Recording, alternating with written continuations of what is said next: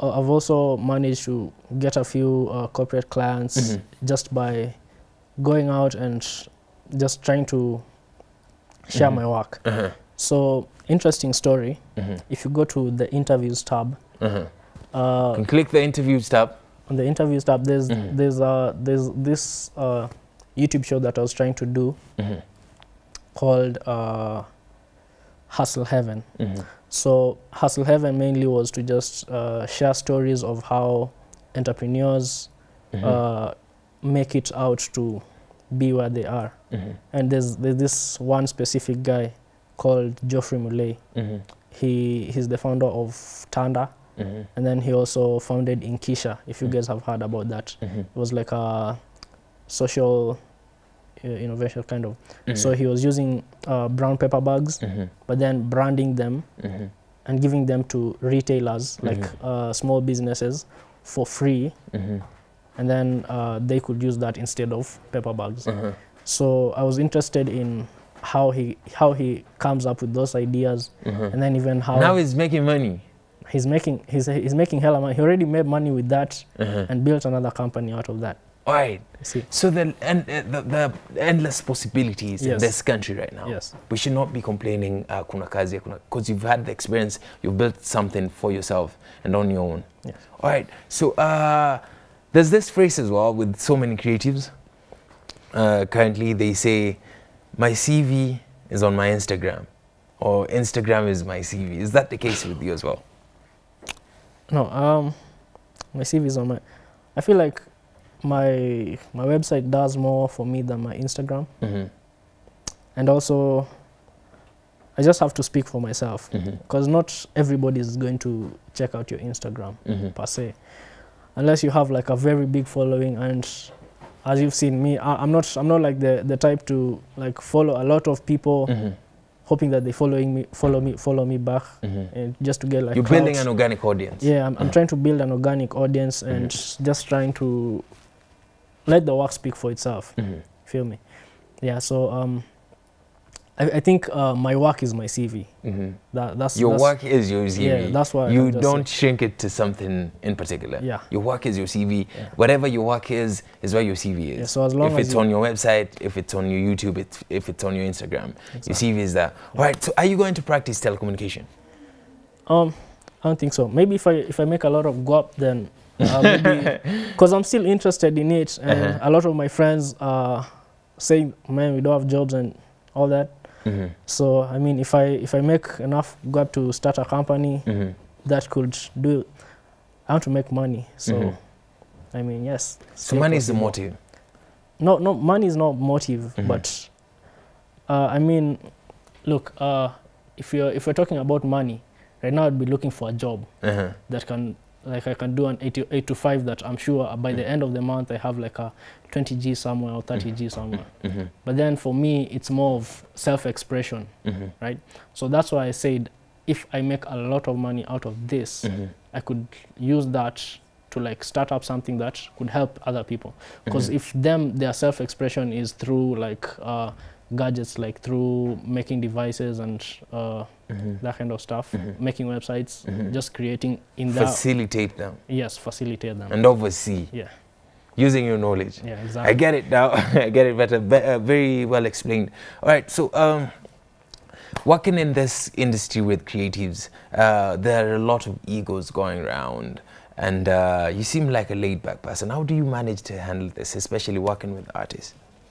I mean, the way you react to a situation is key.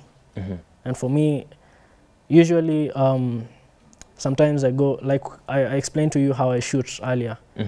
So you see, working with artists is very difficult, because most of them they have this very big like vision. You know, they see a lot of videos on YouTube from international artists, and they're like, yo. So they have a vision like this size, yeah, with a budget this size. Yeah, with a budget this size. All right. If you feel me, but what I try to do is just like let them express themselves first. Like you express yourself as well as you want. What I'll do on my end is just try and do my job, just because my job is to film, right? So when you're at a shoot, something comes up, like you're not getting this shot of me, I'll say, okay, it's cool, I'm getting that after this. It's just how you control your... So it's how you react to every situation. Yes, exactly. All right, so you should not be the type to always antagonize. Yeah, exactly. All right, so that is how you've managed to understand the artist and manage to survive. Yeah, so another thing is with the artists that I've worked with, most of them they like to have things go their way. If you understand what I mean. You're an artist. You're an artist. I'm an artist, so I understand. Yeah. We have a vision, and we really like to stick to it. Yes. And sometime, if not most of the time, it doesn't seem like you're capturing the vision I have. If you're a camera person, or if you're a director, so most of the time, it doesn't seem like you're getting what I want until I get the end product. Yes. So sometimes you have to understand us, but so how to work around that is just give the people you're working with space to just be themselves. Like maybe live in self-expression. So like as long as we have like a vibe, a connection, as long as I explain to you that and you understand that if you let me do my job, you'll get the best. It's usually when people don't let me do my job, that's when I even get like a little bit frustrated, and I'll be like, oh man, to hell with this. Yeah. All right. In this day and age, information age, we have so many social media handles, and video sharing is a very important aspect of every social media. Even the ones that started without the feature now have that option of video sharing. I don't think there's a social media without video sharing. So how has this impacted this field for you guys? So I feel like sharing is just, it's a tool that can be used very well, but still your work is what will speak. So like it doesn't matter how much you hype yourself up, like say, like if I was coming to this interview, I'd have posted on Instagram, like let everybody know, yo, I'm going to be on Y254 in the morning. But that's finally this and that. Finally, I mean, my work is this. The haters, you've been talking this and that. Growth, progress, that kind of stuff. I get it. But like, if people go and look at my work after that, and doesn't reflect the hype that is behind it, that's like zero work. That's wasted energy. So your message to the people is focus on the work. The product is the most important thing. And remember what I said before. Like, I'm not yet there. I don't claim to be the best in this game. Like, there are so many people out here in the country, not even abroad, that I look at their work and I feel like I need to up my game. You need to up your game. You power up your laptop very fast. Very fast. And you see, it's just that kind of attitude that should keep on like driving you. Yes, there's social media. Yes, you can share your work. So. But with what you said, how it helps us is just to put our work out there. Just to put your work out there. All right. So there's so many aspects of business and social media. Still back on social media. Social media has made it easier for everybody to advertise. Like even farmers can now capture their goods and put it on social media. Corporate guys, shops, supermarkets can create some content, some video content. How are you reaching out to these people who have not seen this opportunity and just create something for them? Yeah, so I think I'll even jump ahead to some questions that you've not even asked. So that's thank you very much for helping. That's like even the biggest challenge for me personally, because approaching brands via social media when your social media count is not very high, like me. I believe that I do very good work, but my social media account isn't very high. Because so it's not your focus. Yeah, so, but I'll DM, let's say a travel agency, tell them like, I have this idea of I want to film for you like a travel video that you can use to attract more clients and something like that. But then they'll be ish about it. They'll be fit. Because of the following. Yes, because of the following. And also because they haven't seen something of the sort being done yet by myself. So like I don't think companies, small businesses are the best people to go to for this kind of stuff, because big businesses are already in social media. So I'll be looking around town, just walking shop to shop, even for like clothing stores and like apparel stores, trying to pitch to them ideas of how. In my Instagram, I think there was like a video of some girl, a friend of mine. We shoot like sample videos of what we'd like to do for clients. But then I think they're really not catching up yet with that. And I also think like the people managing these businesses, they're not into social media.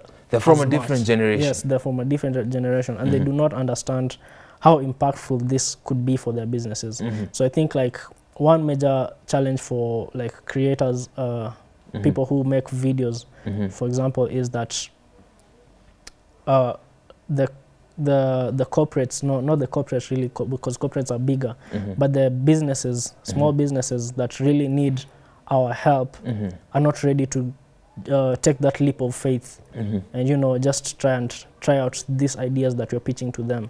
That's like the biggest hurdle. That is the biggest hurdle as a creative, as a filmmaker, as a videographer.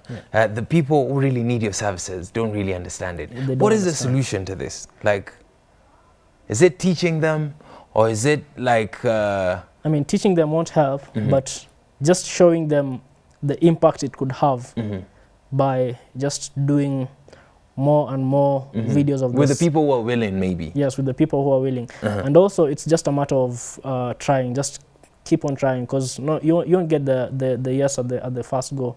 But there's just that one person that will say, okay, yeah, shoot this video for me. Because me, how I do it is, I go to a company and say like, oh, okay, I want to do this video for you. But since you don't have any proof of concept, I'm going to do for you the first video for free. But then other creatives do not want to do that, because they think, okay, if I do this video for free, they'll want the next video for free and for free. But then you have to make it clear from the jump. But then here's the solution. I'll do this first video for you for free. But then the next video, you guys will have to come to an agreement. Facilitate or pay or with... Exactly. So like if you don't like the video, well and good. Well and good. I won't disturb you. It was good practice for me anyway. Exactly. So I mean, it's just a matter of trying over and over and over again until you get that one client. But by the time you get that one client, your skills are up. Then you make a good video, they share it, every other company now is on your back. It's all about growth. Yeah. All right, so as we come to the end of this, videographers have been compared to mafundi. Your video will be ready by tomorrow. Send me your email. It will be in your drive by this time and this time. Yeah. You call tomorrow at that time, Nimteja. Is it something that is happening first? Do you admit that this is happening, even if it's not at Pauper Films? Yeah, that's common. That's very common. Because you see... all right, why can't they just say the truth then? Me, I'm usually very honest, but it's very common with people who are just starting out. And it was a problem for me when I was starting out. And it's usually this thing of... you set very high expectations for yourself that you don't actually meet. And that's something that you should stop if you're doing it. Yeah, you should stop setting very high expectations for yourself. You see, there's the ego in yourself that always wants to express itself. But so sometimes you'll say, by tomorrow, I'll be having this edit done. And then you get to the editor, you're like...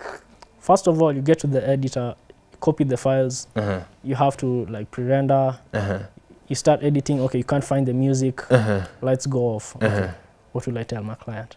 And then sometimes there's just a block. Sometimes you get to the editor, there's a block, and you told the client you are going to be ready by tomorrow. How do you cap this? You just have a timeline that you know for sure I cannot not be done by this time. Yeah, so when you've progressed much more into the game, you tend to have a lot of work in between like each other.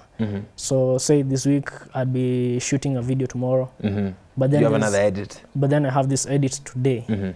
So what you should just try to prioritize, right? So how I prioritize is by how people pay. So that just it's on a first come first serve basis. So basically it's just like 1 week after the shoot. It's 1 week that you in 1 week you'll get your work. But if you delay on payment and there's somebody I did for work tomorrow and he needs it by Thursday, I make sure by Thursday that guy gets his work.